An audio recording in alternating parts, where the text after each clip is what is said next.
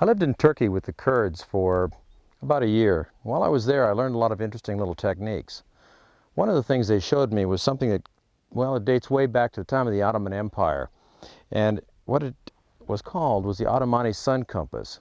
It's basically just a couple of pieces of wood, a few pieces of string. This is the Ottomani pocket sun compass. It's just two pieces of wood and some string. Pretty simple little gadget. But before I show you how this thing goes together, I want to give you another word. The word is lee. Northerly, southerly, easterly, westerly. You see, most of the primitive direction finding techniques, with the exception of celestial, give you directions kind of in the direction you want to go, in a northerly direction or a southerly direction. None of these things are going to give you things that are going to be within 1 or 2 degrees. In fact, most of the ones that are based on the sun sometimes can cause you to walk in a giant circle. And this is true particularly up on the North Pole or down on the South Pole. But let me show you how this one works. It's made of 2 pieces of wood, as I said, and some string. Now the string comes from the mini kit, or the survival kit that you saw in volume 3. This is the stuff out of the parachute cord. And the wood can be any wood you find in the wilderness. And all I've done is I've made a little indicator post here that plugs into the flat board, and it hangs from the string. And the way you use it is this. I simply rotate the flat board until the shadow from the indicator post touches the east-west line here, like so. And that's east-west. This is a north-south line right through there. Each one of these lines that you see drawn on the outside was put on there during a different trip to the wilderness. One of the things that we all know is that the length of the day changes through the year. During the summer it's going to be very, very long and the sun is higher in the sky. That means that the first line here will be closer to the vertical post. However, later on in the year, towards the winter, that post will be casting a very, very long shadow even at midday. So this one here would be made sometime out in the winter. The main point here is that this thing should be reset several times if you're going to be out for a month or 2 or 3. Once we've got it set up though, it'll give you a northerly or a southerly direction pretty easily in just a few moments. Pull it out of your pocket, hold it by the string, rotate it until the shadow touches, and you're on your way. Now let me show you how you make one of these. First you need to find a piece of wood about as wide as your fist. That's about 4 knuckles. And then with your handy dandy Swiss Army knife, start sawing. Now that I have my piece of wood sawed off at about the length we want, I'm going to need to cut a little board out of the center of this. For a little bit of safety, I've left a branch on the side of the hunk. So if I decide that I want to use my knife here and whack like so, my hand is on the opposite side from the side I'm cutting on. But this is really the hard way to do it. Let me show you a trick that kind of speeds up splitting a hunk of wood out of a block like this. And all it requires is that you have your knife located where you want it to be, something like that, and another piece of wood. In this case I've taken a piece of fresh willow, and this is going to be like a little hammer. Now what I could use other things, you know, I could use a rock, but that would ruin my blade. Let me just show you what I'm going to do.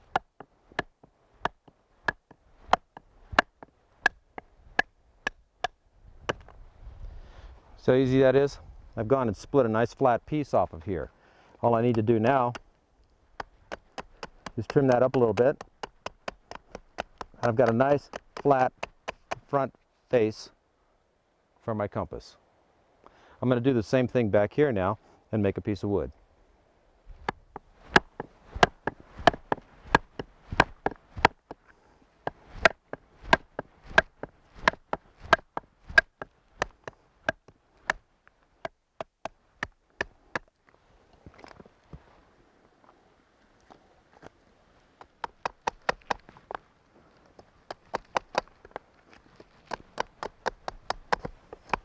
Okay, now I've got a piece of wood here and I'm going to make the pointer.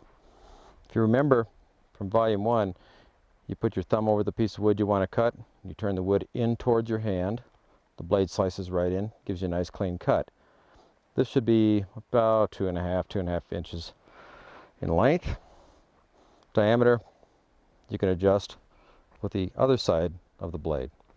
So I'll just go ahead and get this prepared.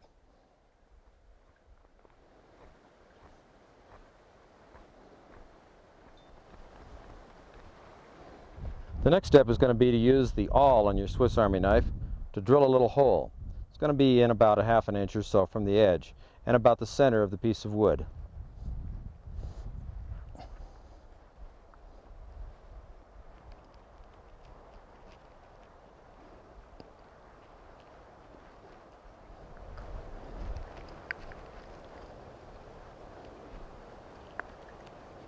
Try to be sure that when you drill the hole, you drill in so that the post will go in vertical to the board. You can see that the drill is going in straight like that.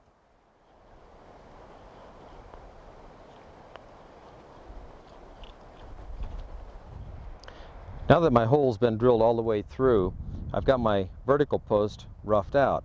So I'll just push that down into the hole like so until it bottoms out at the bottom like so. And we've got the basics of the sun compass ready to go. Anytime you want to take it out, you can just rotate it, grunt a little bit, and it comes right out. I make the vertical post about 2 knuckles long, measured just like this. You want to make the post sharp, like a little spike on one end. So I'll kind of carefully whittle this down into a point. That point makes it more accurate. It's a little easier to see where the shadow terminates if you've got a good sharp point to work with. So we'll bring her down here a little bit, like so. Now we have the basic compass. We've got the pointer in place and we've got the board itself. And it would actually work.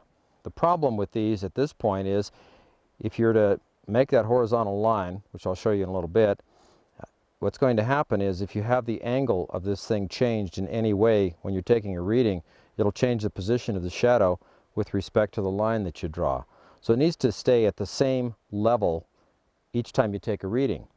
You could accomplish that in a number of different ways. If you've got a perfectly flat piece of wood, you could actually float it on the surface of a real calm pond or in a glass of water. Or if you're in a big wide open desert and the sand is very flat, you could lay it on that. Or you could do, as I was showing you earlier, suspend it from a series of lines so that it always returns to the same level. In the original model I showed you, I was suspending the compass from 4 different points, cords drawn in from each of the corners. In the new one, we're just going to use 3 points, one here in the center and one on each corner there. It really doesn't make any difference how many lines you suspend it by, just so long as it always returns to the same level you started with when you made the reading.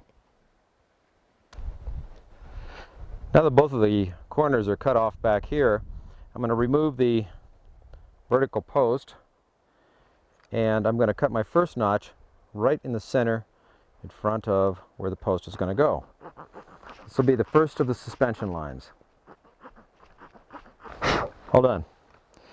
Now, this is not a precise piece of work.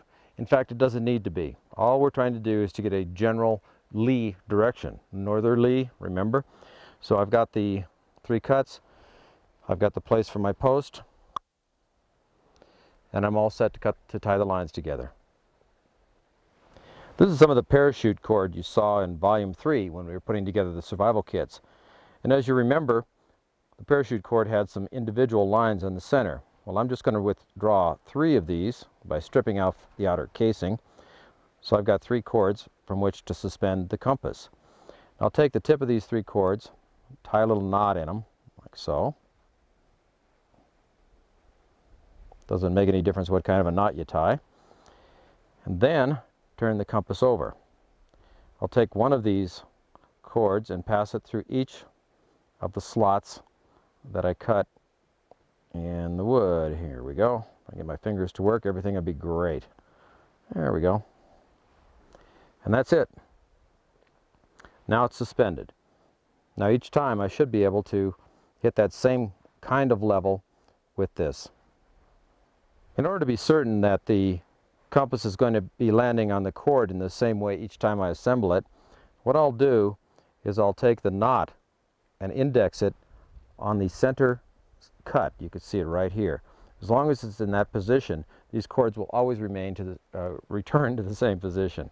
So we'll turn it back over and suspend it, and it'll always return in the same place.